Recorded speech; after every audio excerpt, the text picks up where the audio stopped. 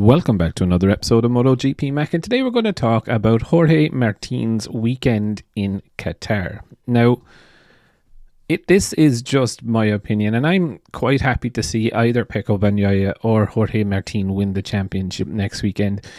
The winner doesn't really worry me. Out of the two of them, I think they're both deserving winners, but one of the things I noticed from the get-go of the weekend with Jorge Martin was the interviews that he was putting out beforehand were kind of, in a way, attacking Pecco and Ducati, especially over the tyre pressure warning that Pecco got from Sepang. And, you know, I do find it a little bit funny where he openly accused them of cheating in the way of saying they did it on purpose, they knew what they were doing, they ran him under pressure just so he could beat me in the race. And I actually, on the Friday night, rewatched the Malaysian Grand Prix, and, you know, I genuinely do think that Pecco thought that he would be behind a group of people rather than out in front like he was in Qatar.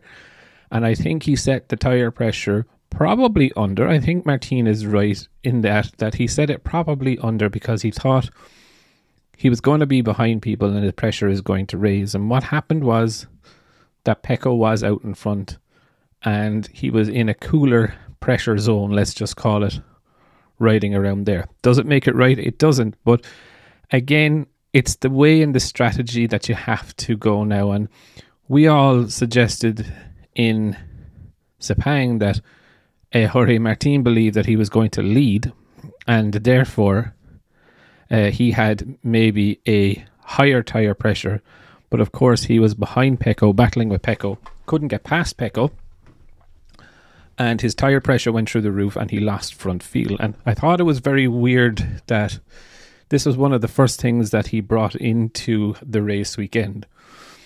The second thing then, kind of reflecting on Jorge Martin's race weekend, I do think he is feeling the championship battle pressure more than Pecco. And, you know, one of the things that we forgot about was that on Wednesday or Thursday, they did spend a couple of hours up face to face, himself and Pecco, with the championship trophy, you know, for all the social media and media operations that they needed to do. We've all seen the picture of the two of them on the rooftop with the championship trophy and them standing in different poses, facing off each other and all of this. And I think this may have started to get into Martin's head of what is at stake. He knows there's a championship, don't get me wrong, but it's just how the pressure has come on. And then Friday was a very, very weird day in my view. He was fast in the morning.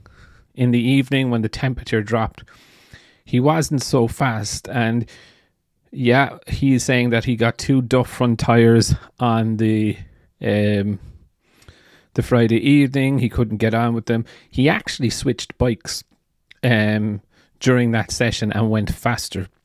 So I'm not necessarily sure that it was the tire, or was it more a mental block that he had. Now, saying that, he came back and he was electric on Saturday. Don't get me wrong, you know what I mean? But, you know, he's now coming out and he's pointing the finger at Michelin and saying, you know, oh, Michelin cost me the championship. You know, they, as in Ducati, didn't beat me on track and all of this. And, you know, when someone starts making statements like that, you get an understanding that the pressure that they're under. And, you know, my dad taught me years ago when I was racing, is like, don't you worry about what anyone else does. Winners focus on winning, losers focus on winners. And, you know, if I could give advice to Jorge Martin, and it's just ride your bike. Do what you do. You know, in a way, it's hard, but, you know, the championship will come by winning races. Simple as that. Is the advantage Pecco's going into this weekend? 100% it is. You know what I mean? He's 21 points in advantage, I suppose. And, you know, I think Martin just needs to focus on riding his bike. Forget the media, forget what's going on. He has absolutely nothing to lose and just go for it. And then let it be Pecco have to worry and have the pressure of managing the championship. Yes, I know it's easier said than done. You know, I've been there for my own championships. I know what is, you know, where your mind goes to. You don't want to speak to people. You want to just get on with your job. And unfortunately, he's at the pinnacle of motorsport where he has to speak to people.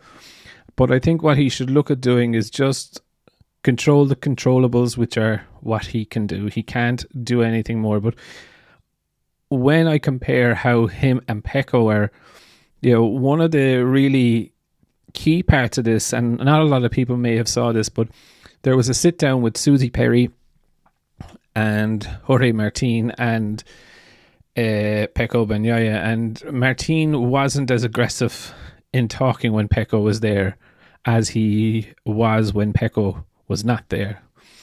And, you know, as soon as the interview was over, you know, Jorge Martin, no, he was courteous, don't get me wrong, but he up and left, and Pecco followed him. But Pecco remembered that he didn't say goodbye to Susie or whatever, and it was just a really nice moment where he's like, oh, please forgive me, I didn't mean to be rude, and he left. So at that point when I was watching, now this was a couple of hours before the race, it was just after warm-up, you could see Pecco was very, very calm, cool and collected, and I think for Jorge Martin, he just needs to control his emotions a little bit. It's great to have the emotions, it's great to have the fire, but now you just need to control what you're going to control.